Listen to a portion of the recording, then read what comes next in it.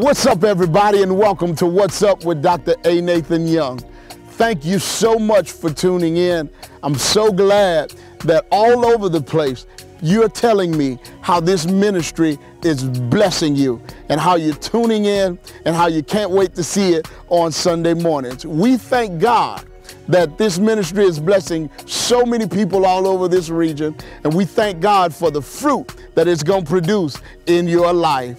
We're going to go into our 11 a.m. service at our Covington campus right now. Meet us right back here in 26 minutes. I can't wait to see you. I'm super excited today because we're starting a new series called Overcomer.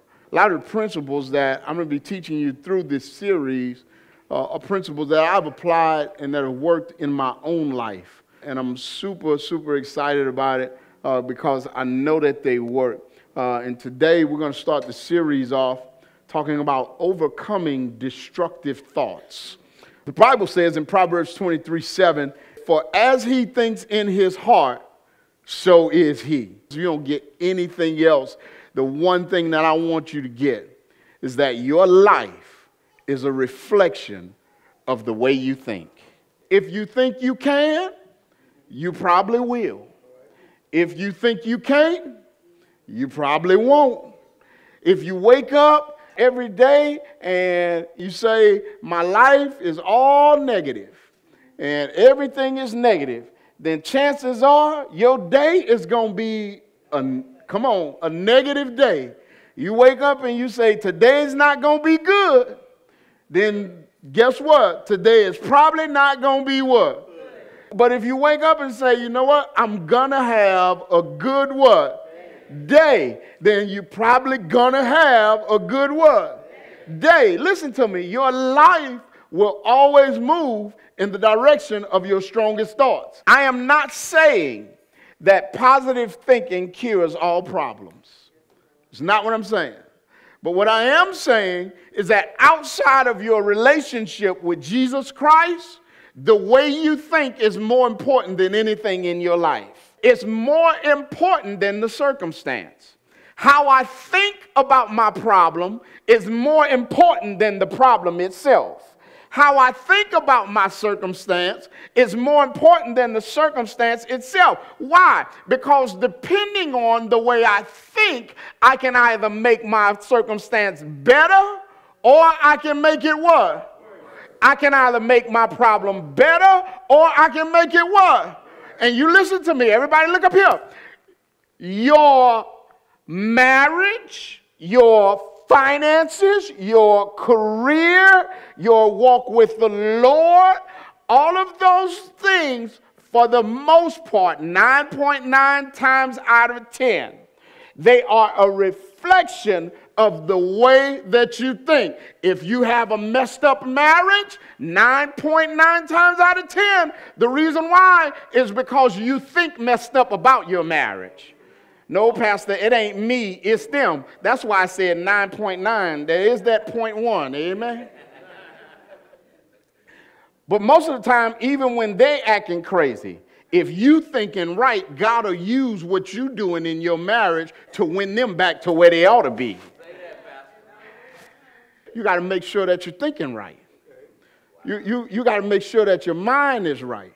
You got to make sure that you think right about your life. You got to make sure that you think right about your problems. The reason why I keep coming back to this is because it's so important.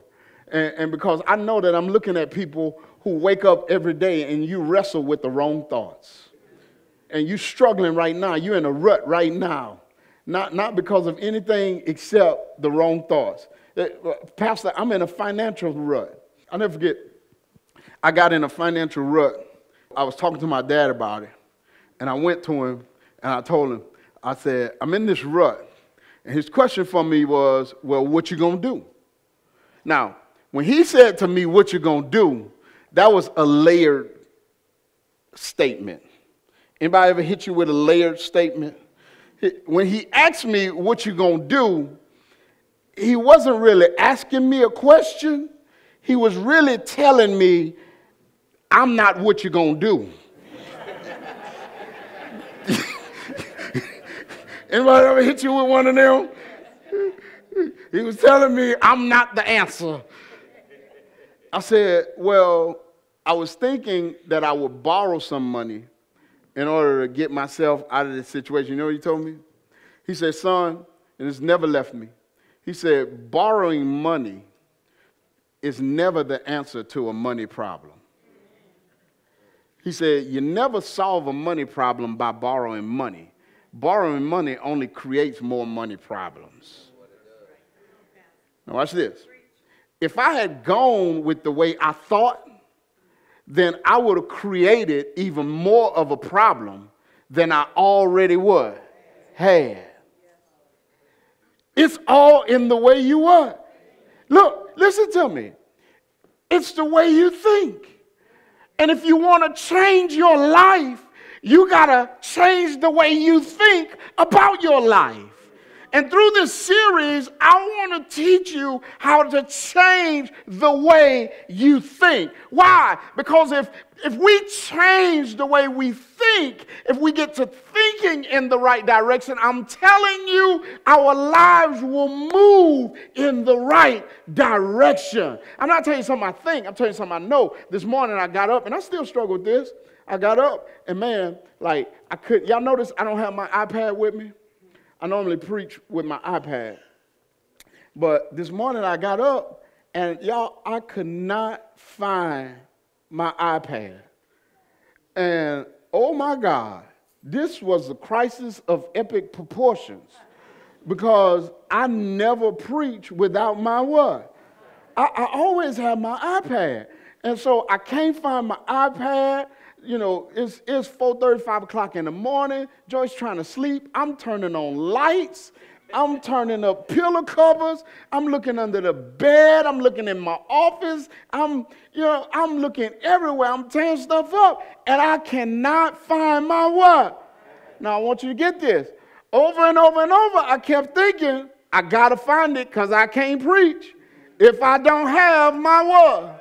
My iPad. So I'm going crazy. Finally, it got down to the wire. I said, I got to get dressed. I was late for the walkthrough this morning. Supposed to be here for 7. I got here 7:05. Why? Because I'm looking for my iPad. I'm all in the car looking for the iPad. I'm so focused on this iPad, I get out the car, and Brother Isaac, he's always there at the door when I get here on Sunday mornings. He opens the door, big, huge smile. Good morning, Dr. Young. I got out this morning. He said, good morning, Dr. Young. And I said, I can't find my iPad. And he said, again, good morning, Dr. Young. I said, good morning. I can't find my iPad.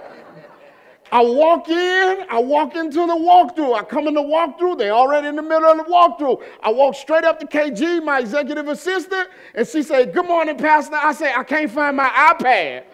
And she looked at me and she said, what you want me to do? I said, help me find my iPad. She said, well, Pastor, I don't know where it's at. She moves on with the walkthrough, and I'm sitting here thinking, some kind of assistant you are. You ain't assisting me right now. I'm consumed with finding this doggone iPad. I walk out of the walkthrough, go back into the conference room. John comes back there. Good morning, Pastor. Dude, we in trouble. I can't find my iPad. This is an emergency. We got 20 minutes till the service start. I got to preach, and I can't find my iPad. Call 911, code 10. Get them chains off them doors. Oh, y'all don't remember that? Come on, 70s babies. Lean on me. Fair East Side. For the sun will shine. Never mind.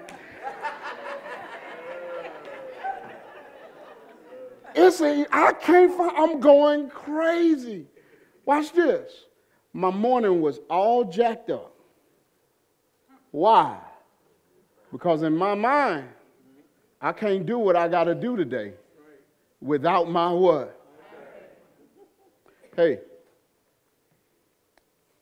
What in your life have you been convinced that you can't do without? And as a result, your days are all jacked up.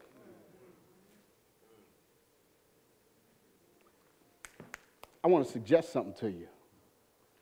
It's not that you can't do without it. It's just that you've allowed yourself to be convinced that you can't do without it. Watch what the Bible says, 2 Corinthians 10:3. It says, for though we live in the world, we do not wage, what's that next word? Listen, everybody look up here. You got to hear me on this. There is a war going on. And it's a battle for control of your mind. Your mind is a battlefield between God's truth and the enemy's lies. Satan is called the father of lies. And his role in your life is every day, at every moment, at every chance he gets, to convince you of the lies that he tells.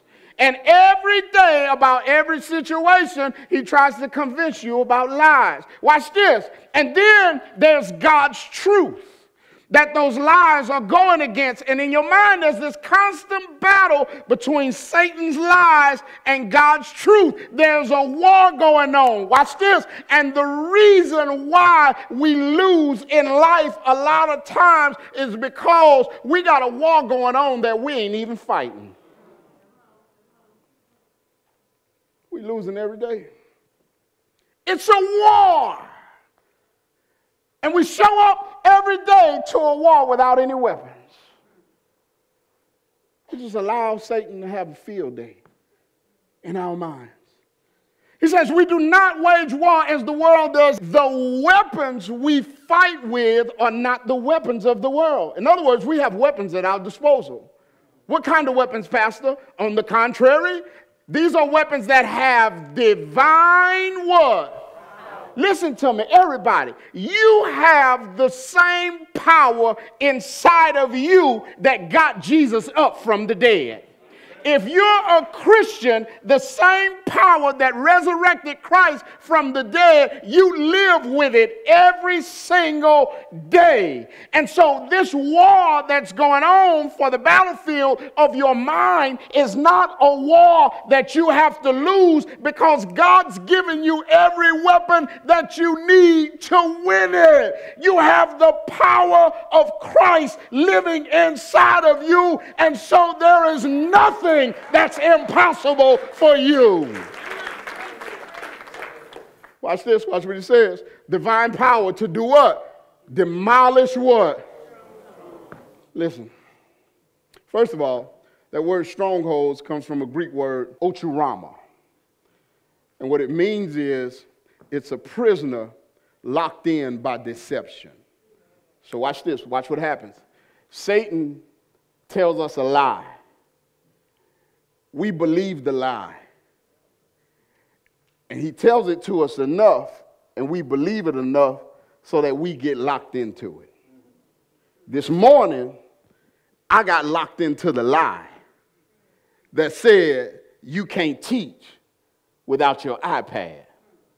I walk out of here, go into my conference room. John comes in. If you know John Singleton, our sound booth guy, he's just a straight kind of guy, like no sugarcoating, no nothing. Just this what it is. Oops, I ain't mean to say that, but yes, I did kind of guy. He walks in my office, and I say, I don't have my iPad. You know what's the next thing he said? He said, you don't need it. I said, what you mean? He said, Pastor. He said, you ain't preached with your iPad in 7 months. He said, you just bring it up there and put it on the table and forget about it. And then pick it up when you leave. He said, you don't preach with it anyway, so you don't need it. I sat there for a second. I said, you're right. I don't never use my iPad. I just bring it up there. And then he said this. He said, you know what your iPad is for you? I said, what? He said, a security blanket. He said, so basically what you're saying is, I need my blankie. I'm sorry you don't have your blankie, Pastor. I said, boy, if I wasn't looking so sharp, I'd beat you everywhere but the bottom of your feet. But he was right.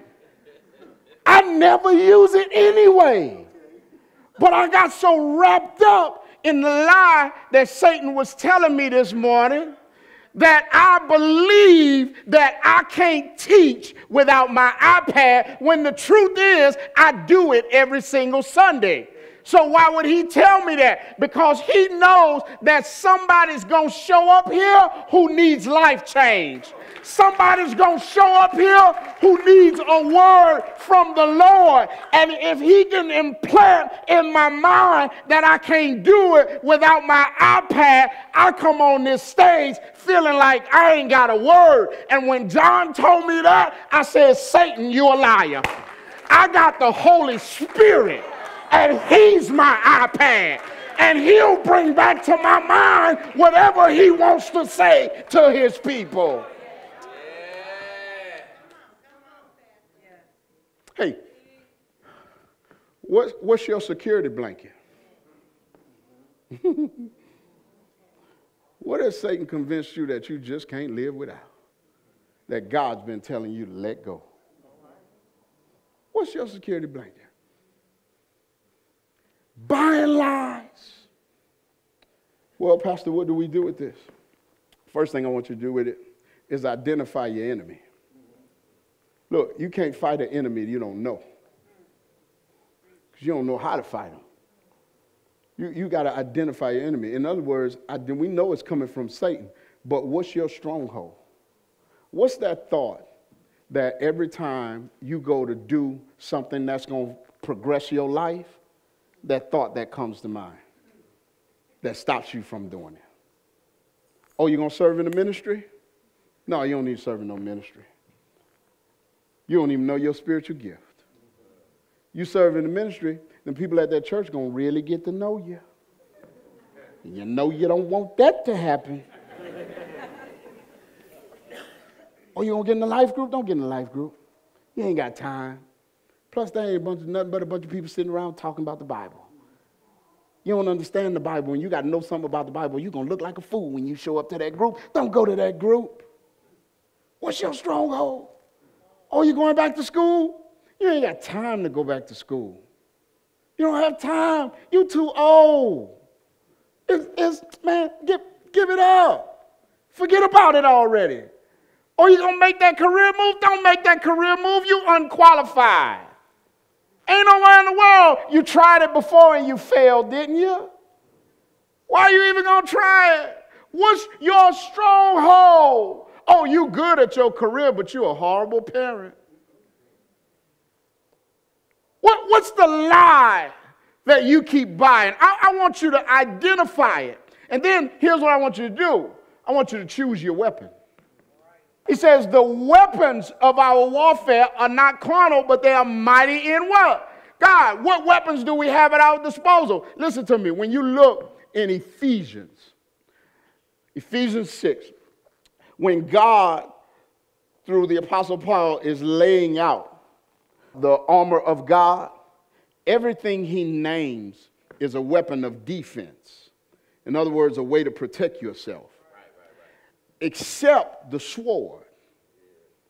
The sword is the only weapon of offense. What is the sword of the Spirit? That's the word of God. It's an offense. And notice he says in another place in the word that the Bible is a two-edged what? In other words, it cuts wherever it's swung. And so when I say choose your weapon, what I'm saying is choose your sword. Like for me, I'll be an open book with you. I never accomplished much before I started preaching. I tried a lot of things, but I was never an accomplished guy. When I was in high school, I tried sports. But I was too small to play football,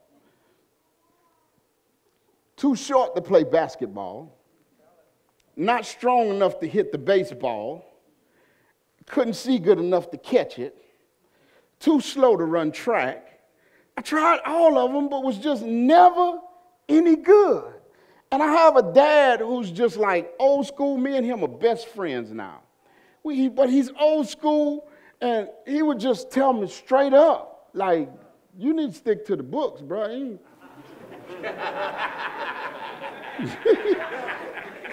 I know now, like as parents, like we positive, right?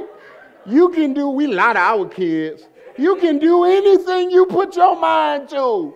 Go ahead and try it. Or you want to make it to the NFL, shoot for the stars. My daddy was the type who was like, don't shoot for the stars, son, because the clouds about as far as you're going to get.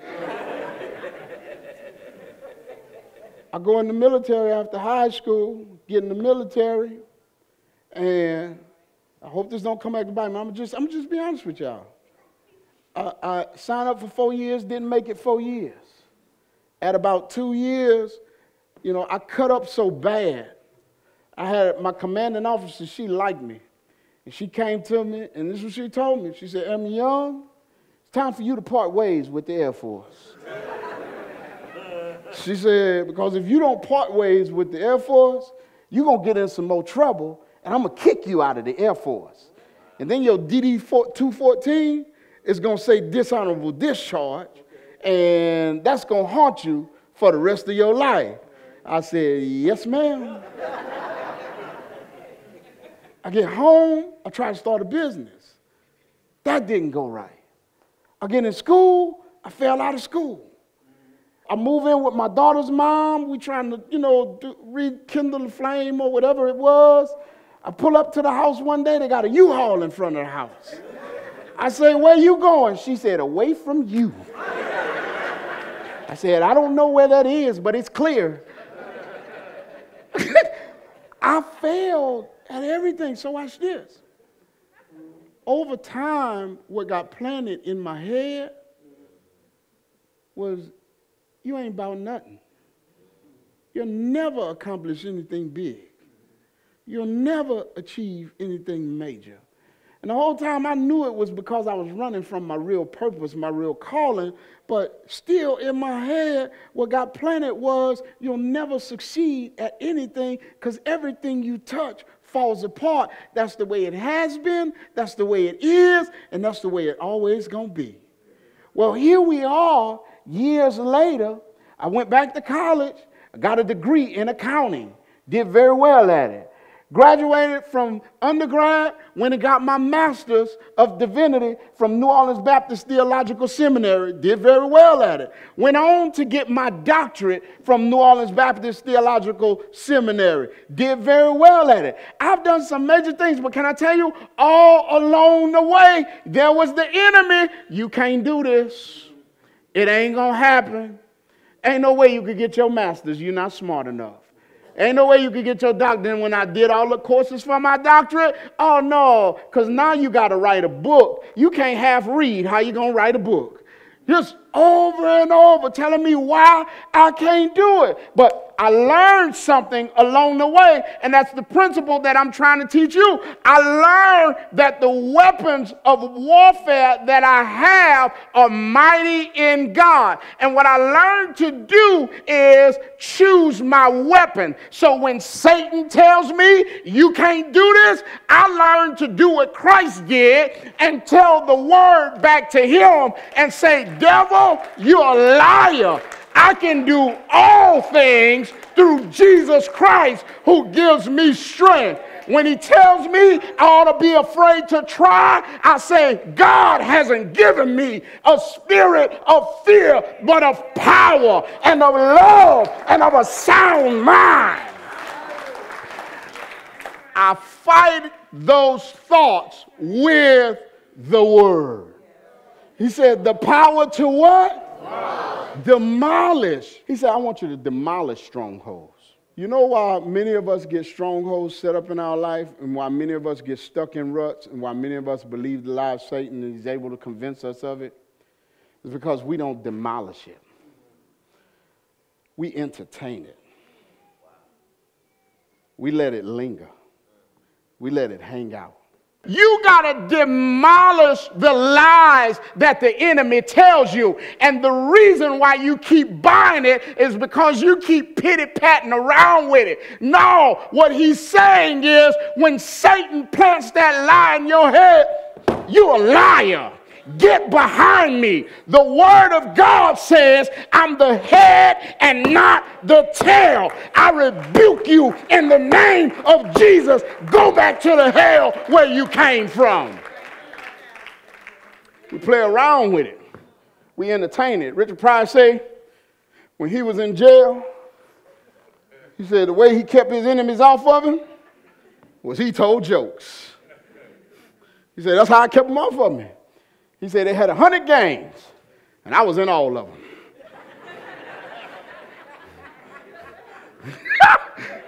That's one way to do it. He said, I knew I couldn't fight, and I either had to fight or make them laugh. He said, so I decided to make them laugh. Watch this. Why you keep losing to your enemy? Because instead of fighting, you entertaining it. You're giving it a place in your heart.